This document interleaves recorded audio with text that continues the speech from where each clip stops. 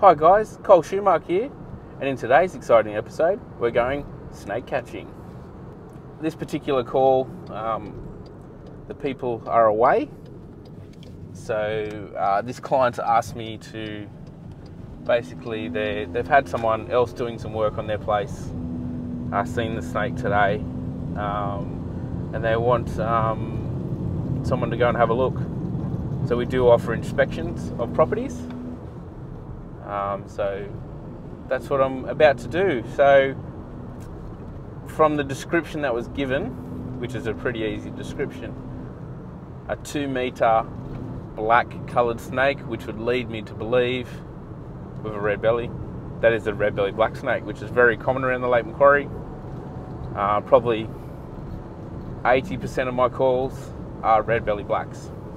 And yes people, I have shaved my beard off.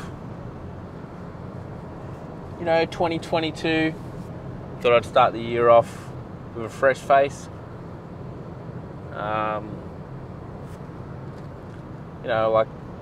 one of those guys that can grow a beard like I had very quickly. So it's good to touch your face, actually. People that grow beards and then shave them off, which I'm one of those people. The first time you touch your face again, it's a bit strange because you're used to touching hair, laying on hair, dealing with that. Don't have to deal with that now. And then if I want to grow it back, I'll grow it back.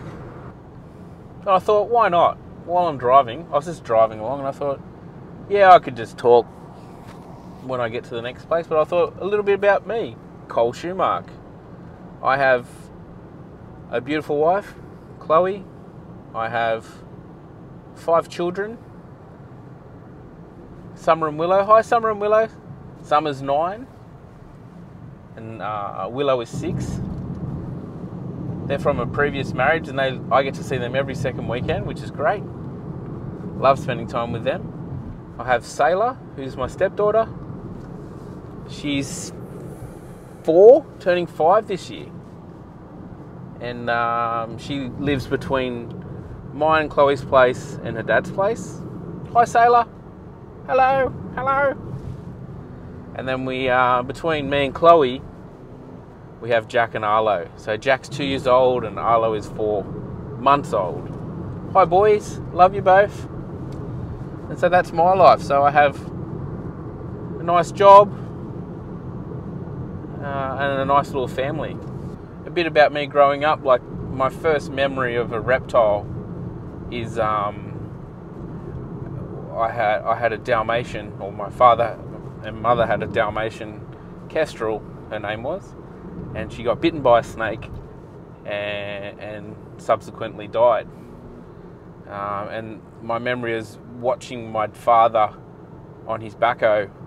My father was a plumber, and on his backhoe clearing the block next door of all the shrubs and bush where this snake may have been lurking, because he believed, I think Kestrel went in there and got bitten by it, so he cleared all the bush out. So that was my first memory of a reptile, and I was just astounded, like, what do you mean, this thing I haven't even seen or even know what it looks like bit such a large animal and she's gone? And then later on I was introduced to blue tongues, and it went from there. Had a pet blue tongue, pet lizards, great times. And then here we are today, catching and relocating nuisance reptiles, and educating people. Like with pythons, I try and educate people to leave them in their yards, but some people are just, mate, she's got to go. So that's what I do. Also, try and involve the kids as much as I can, as long as it's safe to do so, obviously. Because, like little Jack loves snakes, loves dinosaurs. Oh my goodness. He's a very, very big dinosaur fan at the moment. Anything dinosaur, he loves. Like getting him in his pajamas, impossible. Get him in his dinosaur pajamas, he flies in them, jumps into them. So you got to be strategic about the pajamas you pick. Even getting him out of the bath, obsessed with his dinosaur towel now. So So yeah, pretty funny. It was funny actually. I was talking to a guy the other day, and he was a mate of mine, and he said, Frozen, how bad was that? And I'm like, mate, Frozen for me has been around for almost 10 years, because Summer liked Frozen, Willow liked Frozen, Sailor liked Frozen, Jack liked Frozen a little bit, but it's sort of worn off, so Frozen's gone away. But now all the dinosaur videos like Jurassic Park and stuff I like, Jack likes, which is cool. And it's going to be interesting to see what Arlo likes. So, but anyway, that's enough about me. If you want to know more about me, leave a comment below. I'm deciding whether to share more of my personal life with you guys, or just the snake catching stuff. I do diving as well. I haven't spearfished in a while now, but I still enjoy that, and I still want to get out and do that. But it's just finding the time to do that with all the kids and appointments and snake catching and my normal job as well. There's a lot to squeeze into a day. So I did actually buy myself last Christmas, so Christmas 2020, a bodyboard. I used to bodyboard as a kid. Then I started stand-up surfing, and then I enjoy stand-up surfing as well, but I enjoyed bodyboarding way more. So I bought myself a bodyboard. Haven't used it yet. It's been a whole year just sitting there. Got to get in the water and do it. So, where I live 5-10 minutes from the beach. And really good beaches too. So, it's just excuses. Got to get out there and do it. It's good for my mental health. The ocean for me over the years has always sort of, brings you back to your grounding, which is like feeling the sand on your feet, the cold of the water around your body. It sort of centers you a bit, I guess. In the middle of winter, surf's pumping, it's just nothing better. So I'm 2 minutes away from where I'm heading. So I'll catch you guys when I'm there.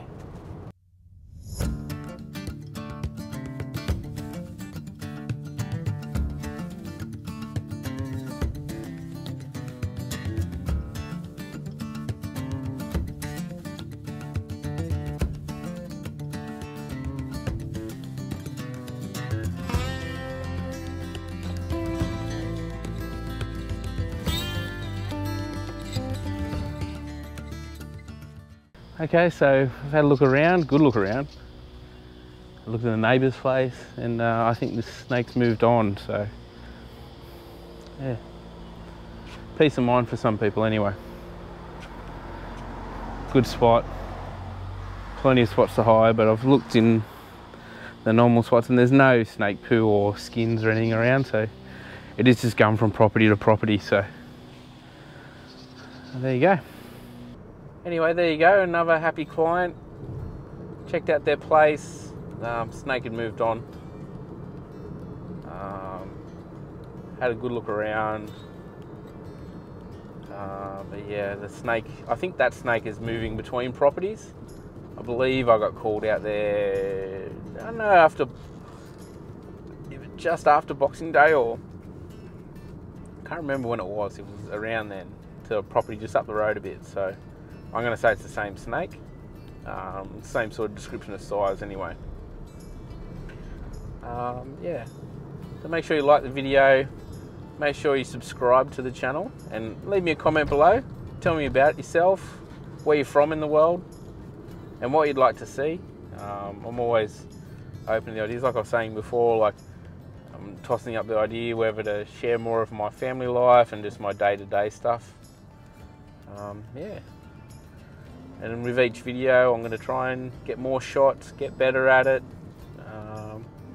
pay more attention to the little things like audio, making sure that's cool. Yeah, so sorry about that, a bit of a not exciting video, but still a video nonetheless. And I just want to say hello to my kids, Summer, Willow, Sailor, Jack and Arlo. Love you all. And until next time.